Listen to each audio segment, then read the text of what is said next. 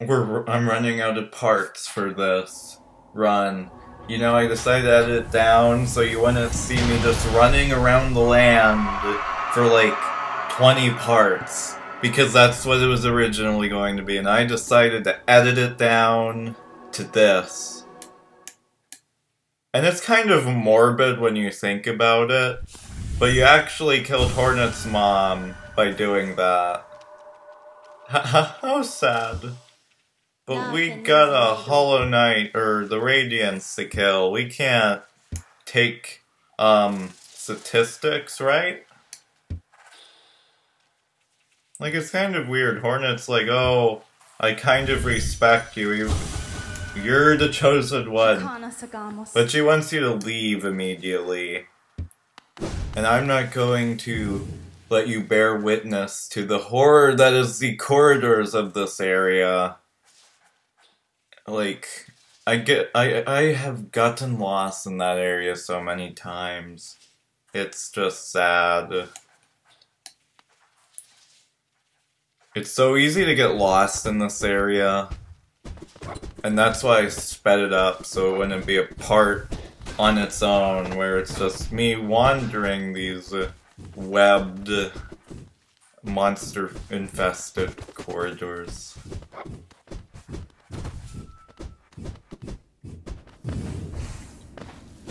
Yeah, but you just have to get the other two bugs that are sleeping to form that protective barrier around the Hollow Knight to supposedly keep the infection at bay, which obviously didn't work because it phased through the walls somehow. Like, one bug was like, I'm gonna drink this now. And that's how it went downhill. But what can you do? There's a lot of annoying spider enemies in this area where they just sort of walk towards you. But they appear out of nowhere. That's what makes them hard to read. They just pop in and they're like, yeah, I'm here, guys. I'm here to attack the knight. Why do they feel like they can attack me? I got the nail. Nail of pain. Like I said, I hate those. Like, I don't really like those face shield enemies. Like, they're always in, like, a corridor that doesn't have a high ceiling, so you have to use a nail art to defeat them.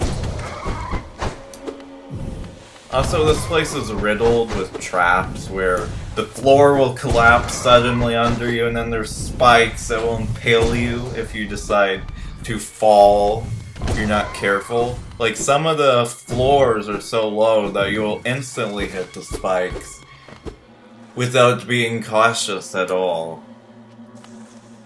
And that's sort of the problem with this area. Like, there's a quest that I'm probably gonna do in another run, and yes, there's probably gonna be another run because of the Gods and Glory patch, the third content pack. Which is and I'm glad that, like, the DLC is free, but I would actually pay $5. This isn't like your greedy company like Battlefront 2 by EA that charges $204. You know? Like, I can buy something much, much better for that cost. And one of my friends was complaining how Rey was in the Clone Wars. And oh boy, don't get me started on that movie either. The Force Awakens had a very boring protagonist. Like, the people who were, like, getting the actors to actually act were like, okay, Rey, we need you to act angry. And then she suddenly bulges her eyes out with this, like, poker face. And then they're like, we need you to act sad. And then they're like, and then she's like, then she like pouts her face a bit, but she still has that overlining poker face. Also, there's a secret area that I'm completely talking over, but this is where you get a charm that allows you to spawn little spiders. So yeah. Anyways, like a bunch of producers are putting out these boring protagonists, It's not really gender, it's just some people are just boring when they're like, oh, we need you to act, but we need you to bulge out your eyes in order to act. Like, that's sort of a problem with the Hunger Games as well, but it's less of an issue, I'd say. But the rest of The Force Awakens is like I literally like all the other characters besides the protagonist. And it's like, oh, I learned how to use lightsaber in like 5 minutes. You know? What happened to writing good characters? I guess it's all about money now, guys. What can you do about that? I don't know. Maybe writers and movies need to get a better education or something. Because if they're putting out these very bland, two-dimensional characters, they deserve to go back to writing school. And if you're a writer of something yourself, not for fan fiction, of course, but if you disagree, please mention it. Because I would like to argue about writing in movies, maybe. So this is a cave in the Howling Cliffs. Say that 3 times faster. But basically this is where the lifeblood, this is like a major lifeblood area. And it's interesting because whenever you see like the enemy names, like for the main agents of the infection are called the Light Seeds. And like the lifeblood creatures you collect for more masks are called Life Seeds. And a character showing up really soon called Joni was considered a heretic. Because, I think he's a he? I don't know. Like, maybe it's a she, I think. And she was considered a heretic by the Pale King for some reason. Like, I couldn't describe why. Maybe infection is like a corrupted form of, like, lifeblood. And it's interesting, lifeblood turns into butterflies. And while the infection, like, the only time we ever see infection and it's like an adult form is later in the game with the Watcher Knights, where they sort of go into like the corpses or the remains of these knights and then they reanimate them from the dead. But, you know, I'd wager that the infection would be consisting of moths instead of butterflies. Rogue One was a lot better. Like, the main protagonist felt more entertaining and actually had a character. Like, there's this one YouTuber that called Ray a Mary Sue? You know? And, Ray from The Force Awakens was definitely a Mary Sue? Yeah. But there's also this, area in the Abyss, where if you have enough, lifeblood masks, you can go into this area, which is, I would assume, the origin of the lifeblood creatures. Like, there's an ancient in the background that we don't know about, but you have to look very carefully. Like, there's like another YouTube video where it's like, oh, this is the lifeblood creature in the background, and it's like this cropped image from the game files. But it's hard to see. Like, you can sort of see it, and then you suddenly get teleported out of there by blue dream particles.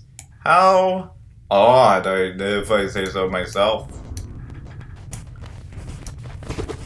Maybe the Pale King noticed that that was another, like, god or something, and banned it because people were absorbing it like infection.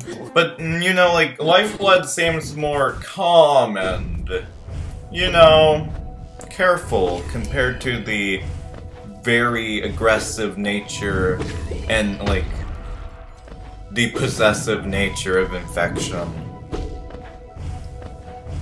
And I finally go to the fog cannon, the area with the jellyfish. Like, it's kind of weird, like, you would have creatures that you would expect, like bugs and snails that are in, like, a bug's ecosystem. But then, there were jellyfish. And they're floating jellyfish, too, that have explosive cores. Like, with the infection in them, I wager, because it's orange. Let me see, they don't really bleed orange, so I don't know. Like, the main reason things have infection is because a bug is dreaming. Like, I asked, why wasn't the Elder Bug infected in the end of the game? Because, you know, he's like a floor down, like, if you go to, like, the, Black Egg area, you'll realize that Elderbug is actually, like, to the left of that room and then up. You know, you would think he would get infected, but it turns out that the Elderbug was taking his caffeine. And he was like, nope, I'm not sleeping tonight. And that's why he's infected, which is pretty surprising. Yeah. But this area houses the other bug, the teacher that resides in the... I forgot the name of the room, and I'll probably tell you it once we... Well, I'll just skip ahead, you know?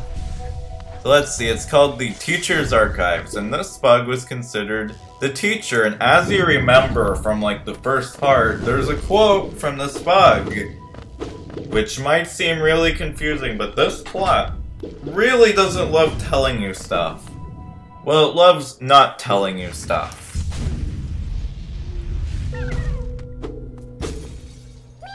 Like, if you ever look at a plot summary for this game, after playing it blind, you're like, what? What's that? Why is this so convoluted? Yeah, and I was like, why is it convoluted too? But it's really interesting. The game makes you search for the plot.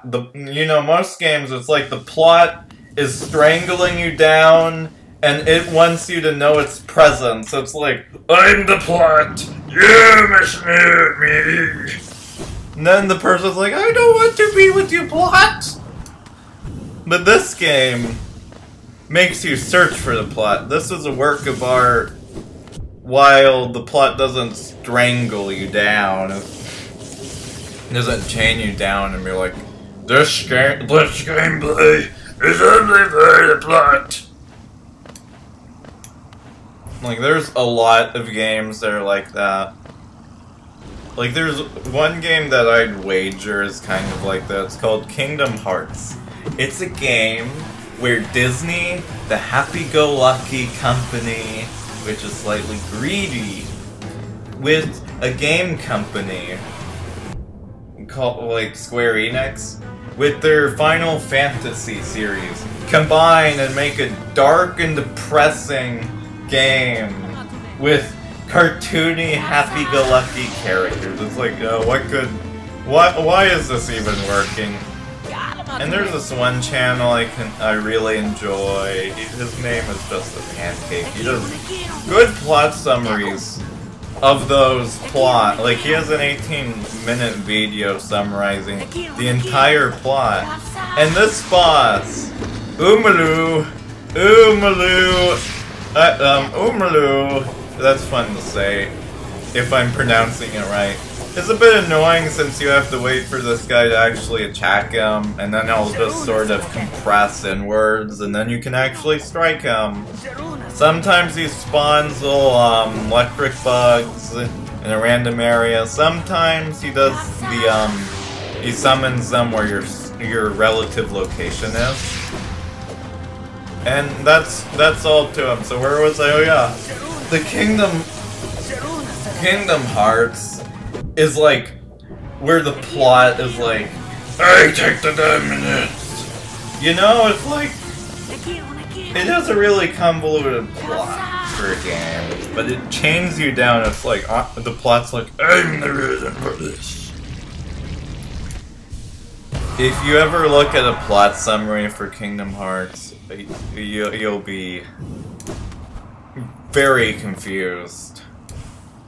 And I kind of remember Just the Pancake's plot summaries. So this is a teacher's area. Like any other sleeping guardian, they just stand there and suicide for you. They're like, oh, you're the chosen one, we're gonna sit here and take it for you. You know? I was really expecting some grand battle where they were like doing attacks or something. You know? I was expecting anything except for nothing. I was kind of surprised when I beat the Watcher Knights, and then I went up to like the Observer guy, the Observer bug, and then he was just like so easy to deal with. I was expecting some big grand battle, but he's just like, yeah, I'm here. Absorb me, chosen one. Go. Do it. You can dream nail me if you want lore.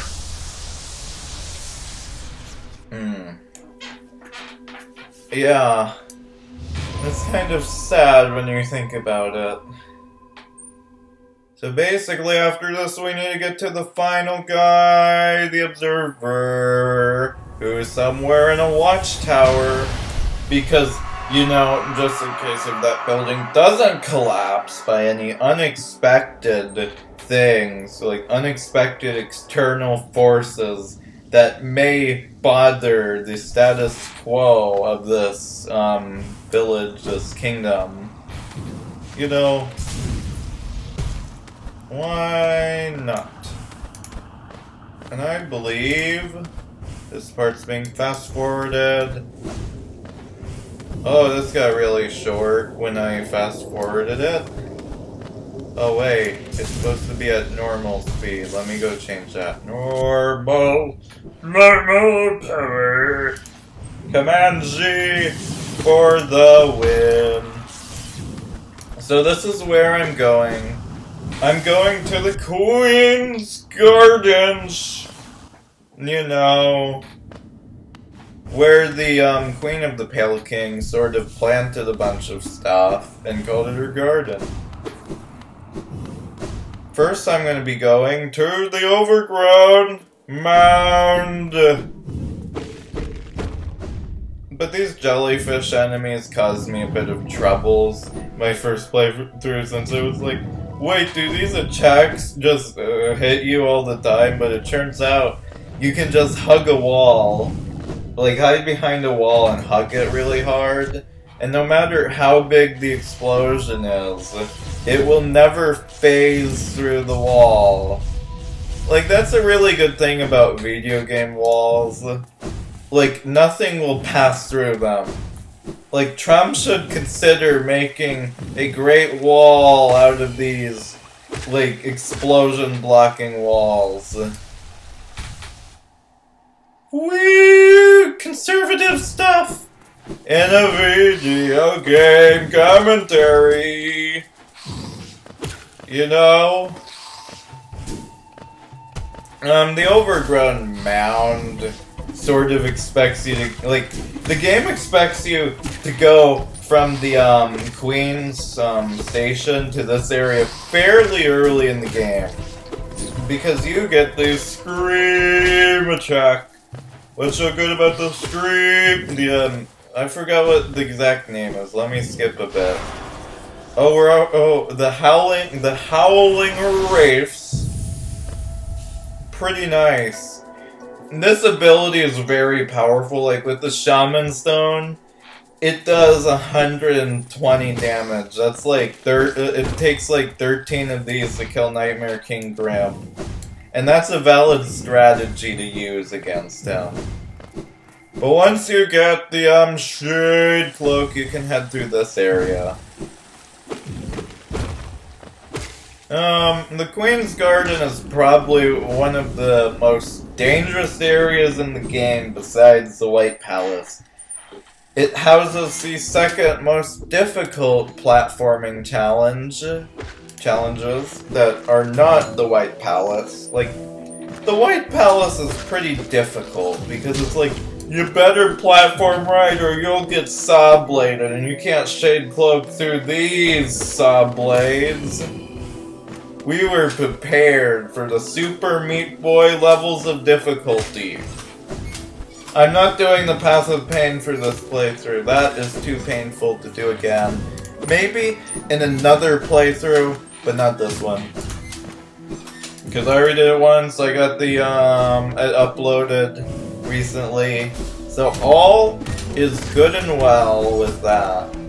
Now some annoying, like, they're not really annoying, but you're pretty much fighting up against beefed up mantis enemies. Like the young, infected mantis enemies will sort of hover close to you and will throw like a boomerang blade at you. And then you have the adult infected mantises, which actually have like a jump attack, and they'll dive downwards and hit you with their blades because they're infected. No, come here.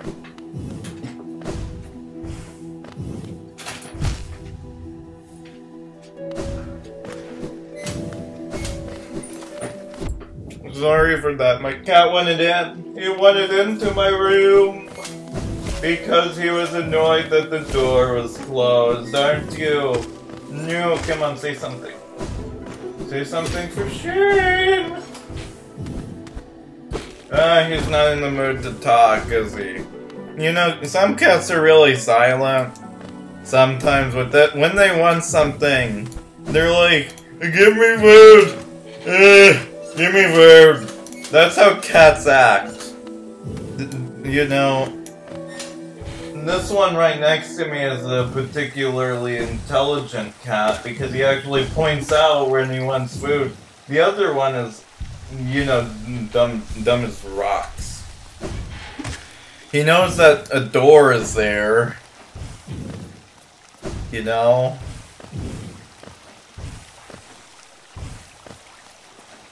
So let's see.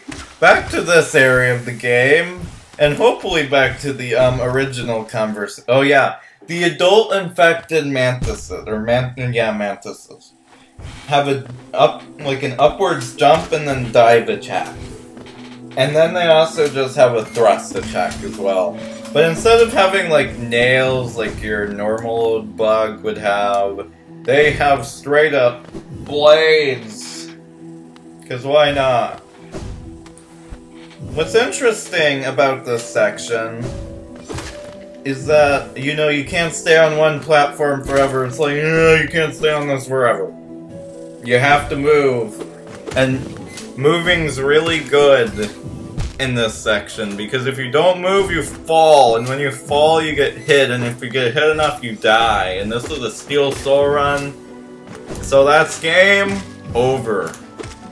That means you're dead. No surprise there. It's kind of annoying platforming with enemies. Oh, and there's also some flying moss bugs that are like, I'm hanging out. I'm floating here. I'm here. You're like, go away. And they're like slowly flying towards you. And then you're like, I don't want to kill you now. You're so adorable. How could you float near me? I have to kill you now because you hurt me. You should never die to those enemies, by the way. Like, you have to be you have to be a pretty broken person to be able to go through this entire area and then die to one of the moss bugs. It's like, I know how to platform, but these slow flying moss bugs gave me the most trouble. You know? It's like saying, Ender, I died to the weakest... Like, a lot of people from the other Discord were joking, oh, I died to the first enemy. So there's this little section where these enemies, of course, try to gang up on you. And that's a bad thing, so you have to kill them, because they're not nice. They're infected enemies. They're gonna die because I'm not dying. Once you beat that section, you can head closer to the Traitor Lord, who's pretty interesting in lore.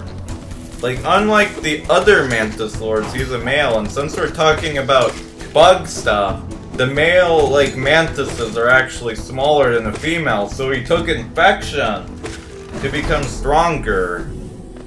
Which is pretty interesting, if I say so myself. And somebody got this information by just looking at, like, the debug information. Like, you probably couldn't look into the game and say, oh, that guy's different. But yeah, because of the infection, he looks a whole lot more bulbous and like he's like 10% bigger than the other Mantis Lords with the infection. Also, this area is where you deposit the flower from the delicate flower quest, which is something I may be doing in the future because that's a pain. Like, people say, oh, you just find a path, and then you clear out all the enemies, and then you head through that path. And I was thinking, I'm just gonna go to a bench, and then save and quit. And then I'm gonna teleport back to the bench, but apparently, you can't do that. The developers were like, oh, you're not doing that, sir. You're not cheesing through this like an average plebeian would. I'm like, no. I wanted to cheese to get the mask shard. But what can you do when you can't get that mask shard? So let's see. So I'm getting close to the Traitor Lord, which is actually a pretty fun boss fight. And if you encountered Kloth, the bug that you find in some areas of the game, if you encounter her in all three of her areas, you can actually have her fight with you against the Traitor Lord. And you know, I kind of feel bad for Taizo.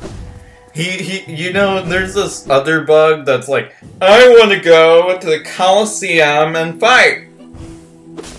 And then he dies.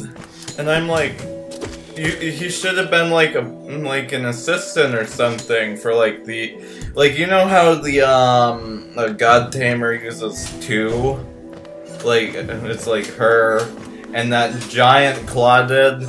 It should have been Taizo and you fighting. Then he dies at the end, but nope. He's like, yeah, I'm dead now. I didn't do anything significant to the plot. Like, Kloth did something, and I feel bad for Taizo. Like, if I spent like $200, like $100 or something for the Kickstarter, and I was like, I want this character, and then that character just dies a couple, like, minutes in. Like, you see his corpse in the, Kingdom's Edge on one of the platforms, I think, if you talk to him enough. And he's just dead! Poor Taizo. So in this area, you encounter some infected mantises. Nothing like before, I hope not. These guys aren't not too bad to deal with, in my opinion. And then you encounter the Traitor Lord, who pretty much has the same attacks as the normal infected mantises. However, he takes up more space, so therefore he has a longer attack range, and that's really it. Yeah, he's really easy. This is where you encounter the White Lady. which is the person who offered her seed for all of the little knights that died in the void, you know? It's kind of morbid when you think about it. And also Dream Nailer, which is like, I can read your actions there. I think there's like an area in the game where there's like a cradle where you hear the melody, where like if you die, you just hear like a distorted version of it. It's like something really creepy and depressing like that. And it's just kind of interesting. Thankfully I haven't... Like, in my first playthrough, it was a mess. And this is when we're getting to the failed champion.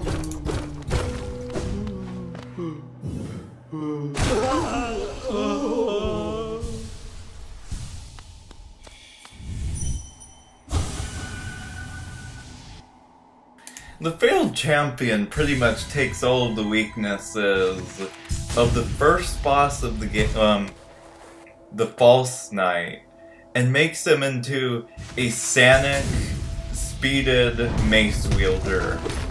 And it's a very horrifying fight because you have to be very careful. Like, the only time you can actually strike this guy is whenever he's not swinging his mace on the ground and causing that shockwave to form. Like, that's... Like, whenever he's jumping into the air, you could probably get a hit in. But you really have to know what he does in order to actually beat him. And there's also some boulders falling that you can actually hit at him. Which is actually pretty nice for this fight. It allows you to get some pot shots in without really getting close to him at all. So yeah, besides his upgrades in speed and more damage, he's pretty simple to deal with. As long as you know his attack patterns and everything else, you should defeat him with ease, of course.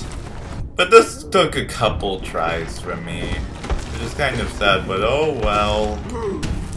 What can you do?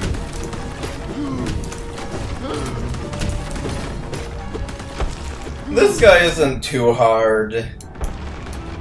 Once you get his patterns down, he isn't that much of a difficult boss. You just have to be really careful, since 2 hits is no joke in this game.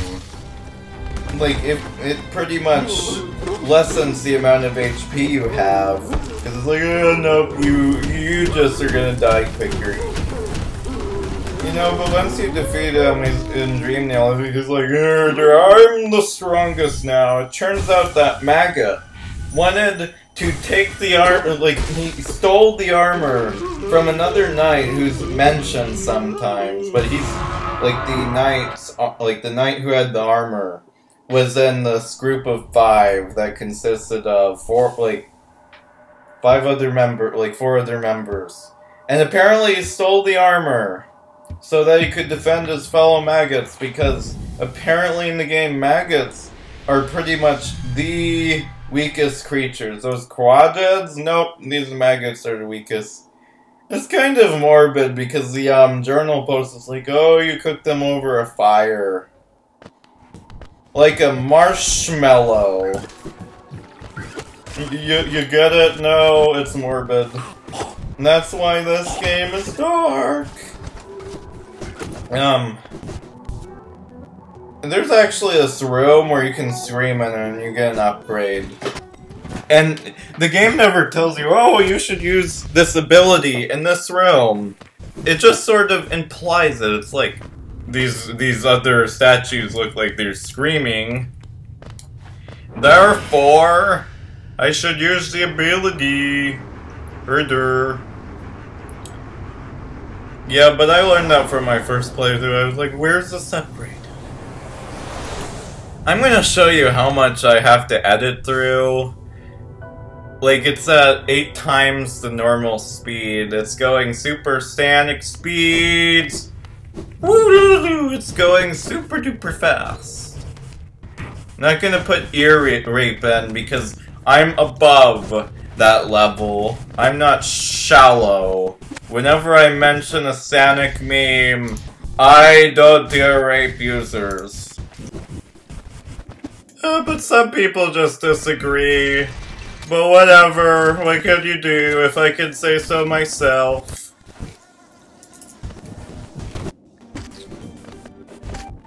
So let's move on to Markoth, who's probably, like, one of the easiest bosses in my opinion, because you can just bum rush Markoth to death. As you can see from this fight, you just bum rush. And then she just goes. Like, I don't know if she's considered a he or a she, but she just goes down really easily.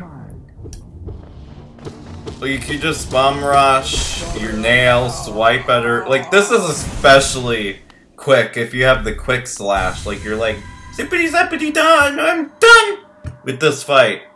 And it's really easy to beat Markoth. Like, if I ever make a top 10, like a ranked boss list, this probably has to rank like 3. 3, I tell you. Yeah, I hope you enjoyed, and see you next part. Ciao!